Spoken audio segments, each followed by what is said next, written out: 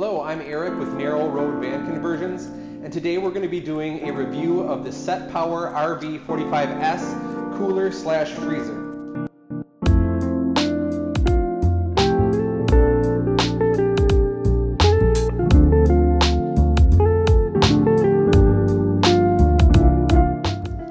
Well, first off, it looks like it's boxed up really nicely. I like how it's got foam around it because I tend to get damaged merchandise when it gets shipped to me. So this looks like it's in great shape, and they package it up nicely so resists damage.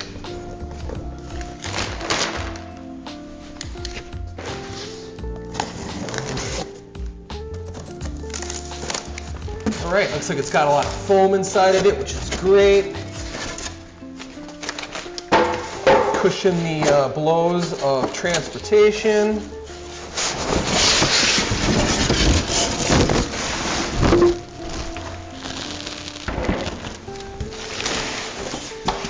Right off the bat, I like these sturdy handles. I also like how they can be removed.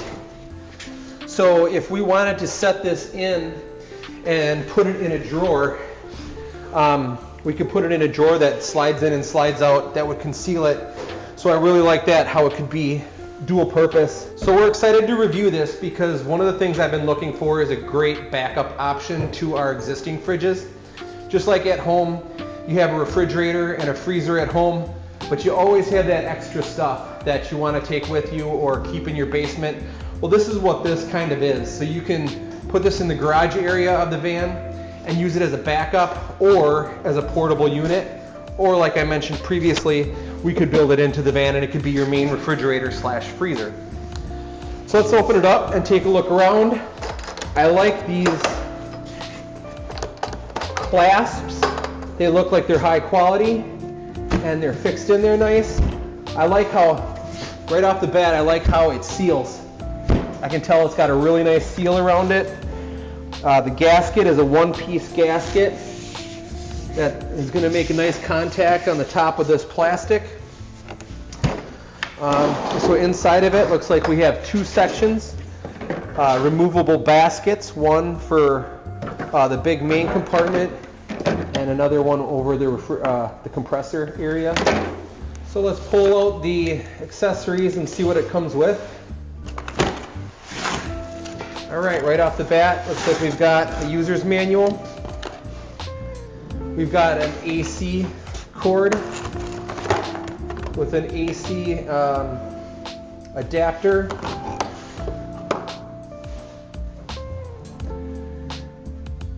Looks like the input can be between 100 and 240 volts and draws 2.5 amps.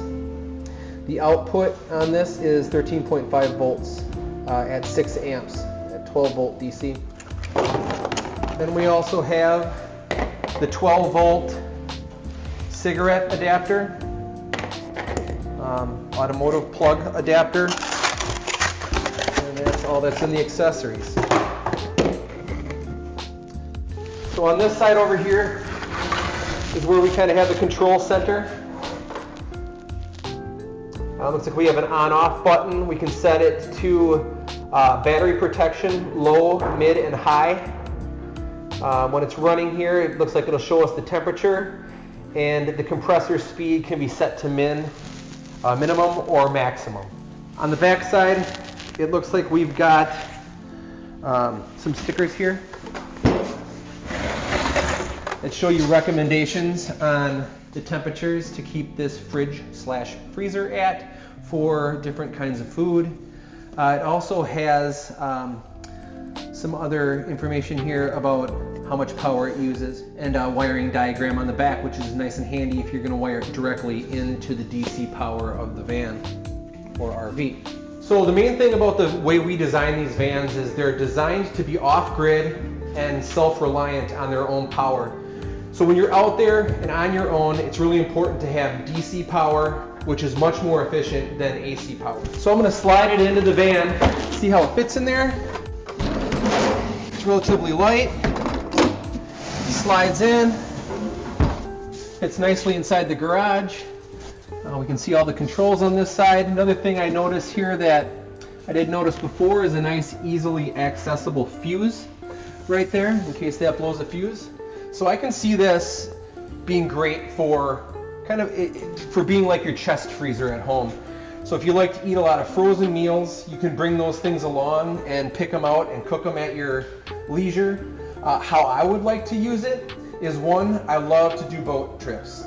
My wife and I enjoy camping in places that are really remote, and we'll take the boat and we'll go out for 4, 5, 6 days at a time. And what we've done in the past is we've had to take 2 coolers along with us. And one of the coolers in the summertime is typically full of ice, and that's all it's for. So that whole cooler is very heavy and very cumbersome to take along. And then the second cooler that we have is for the food. And then we'll transfer ice or blocks of ice out of our frozen cooler and into our food cooler as the week progresses. And as it goes, it usually lasts us about 7 days that way, but it's very big, it's heavy, it takes up a lot of space. I have a small boat and there's not a lot of space in it. So I'm really excited to try this one out, where I can plug it into my boat power and have it run off of that.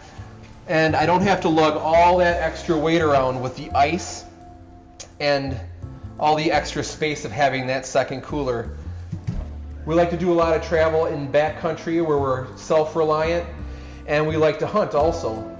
So I think this would be great for something like if you were out hunting and you did harvest an animal, you'd be able to process it on the spot at your campsite, be able to pack it up and freeze it and take it along with you and take it home.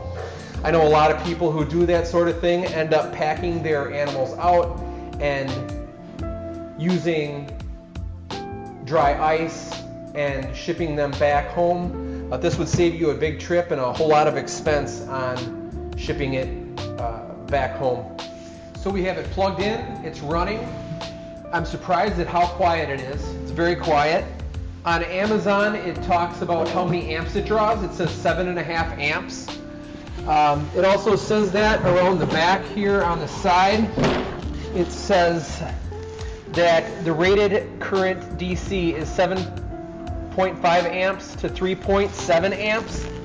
However, we just plugged that into our battery monitor and tested it while it's running, and it actually runs at 2.2 amps.